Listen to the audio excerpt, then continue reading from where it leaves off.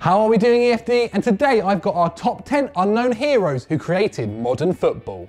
10. Monchi. Finally leaving his post at Sevilla after 17 years as sporting director, Monchi took the Nervianenses from the Segunda Liga to 3 consecutive Europa League trophies in just over a decade. Born Ramon Rodriguez Verdejo, the Spaniard had played for Sevilla as a keeper, but ended up defining the club from the back office, not the field. The club had just 4 major trophies when Monchi took on the role, a number which more than tripled under his leadership. Dani Alves arrived for €200,000 as a 19-year-old. Ivan Rakitic cost just €2.5 million, and the club made nearly €500 million in sales, picking up prospects for pennies and selling them on as ready-made superstars. Bunsen burner, nice little earner. Monchi's departure ends a 29-year association between man and club, and will be mourned in Andalusia for years to come. Since the turn of the millennium, Sevilla have defied gravity, and Monchi has been the man making them fly. 9. Jan Tian. In 1993, executives at gaming company EA were worried about the new football game they were working on.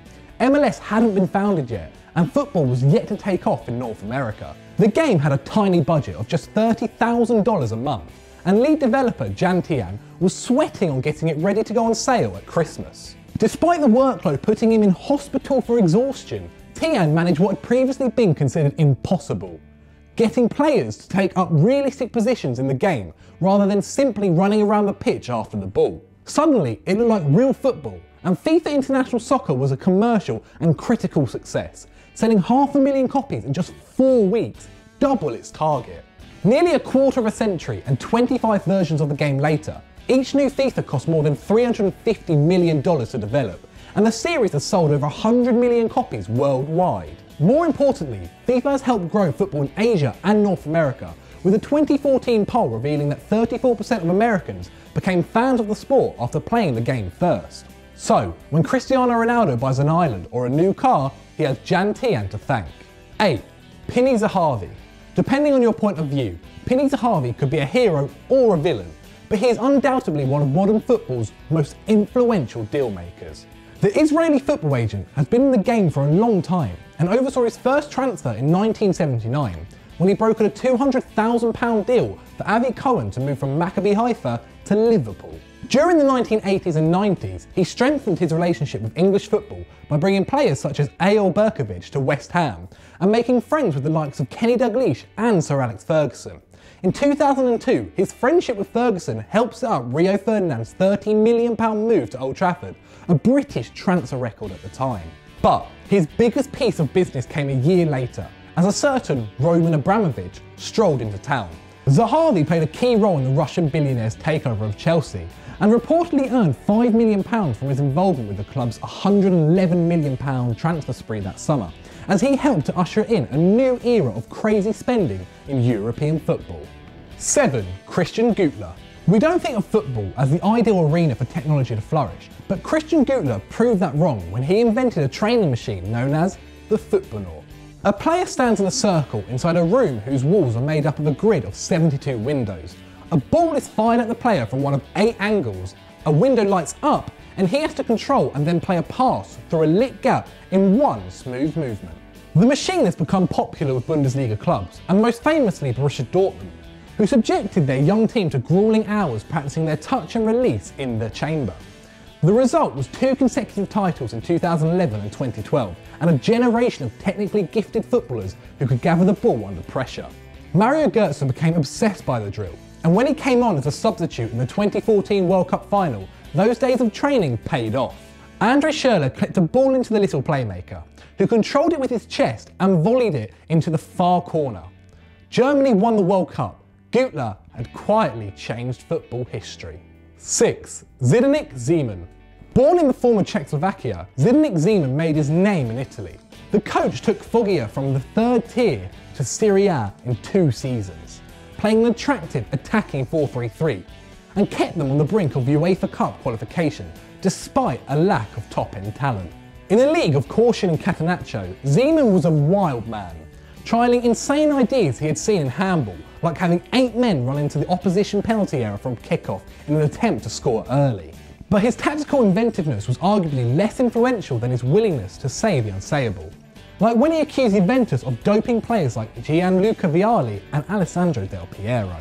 Zeman turned out to be right, as Juve club doctor Riccardo Agricola was sent to prison for giving players drugs between 1994 and 1998. Unfortunately, like most visionaries, Zeman was a pain in the arse and never had a lengthy term with the top side, though in Serie B with Pescara, he brought through young talents like Lorenzo Insigne and Marco Verratti. 5. Charles Reap.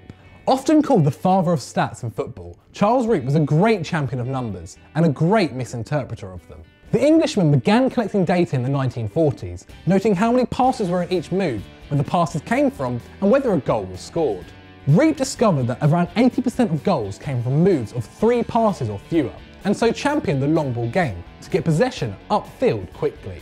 This soon became the defining tactic of the English game, with England manager Graham Taylor using Reap's methods even in the 1990s.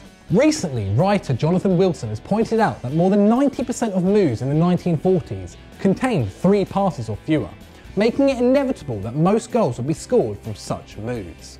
It turned out that for decades, the English game had relied on a style which was not only ugly, but also ineffective. Who would have guessed? 4. Ralf Rangnick. RB Leipzig sporting director Ralf Rangnick had an unusual path to the top. The German came through Stuttgart's academy, but had a poor playing career, appearing for non-league teams while studying astrophysics in the UK. Rangnick became a manager, and his thoughtful approach to the game earned him the nickname the German Wenger. His teams pressed high and worked together to win back possession, and when German football sought to rebuild itself after exiting Euro 2000 without a win, Rangnick led the way, refusing to sign players over 24 and focusing on transitions, attacking and athleticism. The coach also put emphasis on character.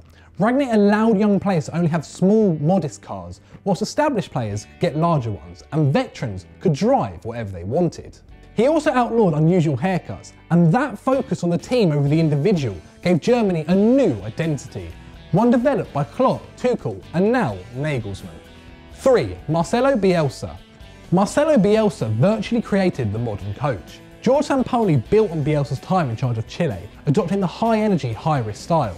Pochettino, who had played under Bielsa for Newell's Old Boys, Espanyol and Argentina, along with Diego Simeone, became a disciple. Pep Guardiola called Bielsa a genius. El Loco, however, has always been a maverick. The Argentine coach was born into a family of lawyers and politicians, but decided to pursue a career in football, recording thousands of matches, and when he coached a university football team, watching 3,000 players before selecting a squad of 20. A middling playing career gave no indication of the revolutionary mindset Bielsa would bring to management. He apparently turned up for an interview at Vélez Sarsfield in 1997, armed with 51 videotapes detailing his plans. He got the job and went on to spread his systems of tireless running, pressing and switching position across the football world. And though the insane demands of his systems and his famously obsessive personality made him a chairman's nightmare, every goal scored from high pressing owes a little something to Marcelo Bielsa. 1 and 2, David Dein and Greg Dyke. Even if you prefer La Liga or the Bundesliga, you can't deny that the Premier League is the world's most marketable competition, and its creation can be attributed to 2 men. Greg Dyke was the managing director of an English TV network in the early 90s, and was convinced that a league with only the country's top teams would attract huge global audiences. He proposed the idea to 5 of England's biggest clubs, Man United, Arsenal, Liverpool, Tottenham and Everton, and promised them that the glamorous new league would bring them more money and new fans. But the venture needed the support of the FA, and David Dein, Arsenal's vice chairman, negotiated to get them on side. The Prem was born in 1992, with Sky paying £304 million for the rights to broadcast the games. That proved the making of the division and of Sky. By 2013, the Premier League's 20 clubs were raking in more than £2.5 billion a year, while Sky's accounts went from loss to profit in 12 months, racing from £63 million in 1993 to £10 billion by 2015. Dein and Dyke had changed the football landscape, making the sport officially a business and one of the world's biggest. So those were our top 10 unknown heroes who changed the modern game. And if you've got any suggestions, stick them down in the comments below. And if you've enjoyed this, why not check out Stat Wars with Pat and Chris? And as always guys, don't forget to like and subscribe.